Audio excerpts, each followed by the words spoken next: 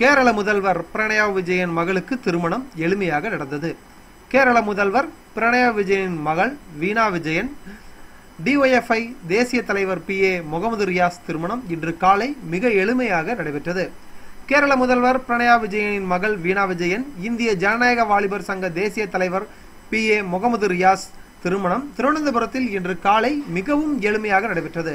கேரள முதல்வரின் அதிகாரப்பூர்வ இல்லமான கிளிஃப் இல்லத்தில் கரோனா தொற்று பரவலை தடுப்பு வழிமுறைகளை பின்பற்றி மிக எளிமையான முறையில் திருமணம் நடைபெற்றுள்ளது. கொரோனா பாதுகாப்பு காரணங்களுக்காக மிக குறைவான உறவினர்களே திருமண நிகழ்ச்சியில் பங்கேற்றனர்.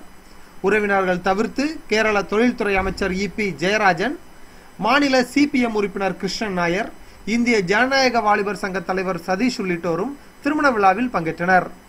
பிரணயாய் விஜயனின் மகள் வீணா தகவல் தொழில்நுட்ப நிறுவனத்தில் மேலாண் இயக்குநராக பதவி வகித்து வருகிறார். மணமகன் முகமது ரியாஸ் ஓய்வு பெற்ற IPS அதிகாரி PM அப்துல் காதரின் மகனாவார். இவர் இருவருக்குமே இது இரண்டாவது திருமணம்.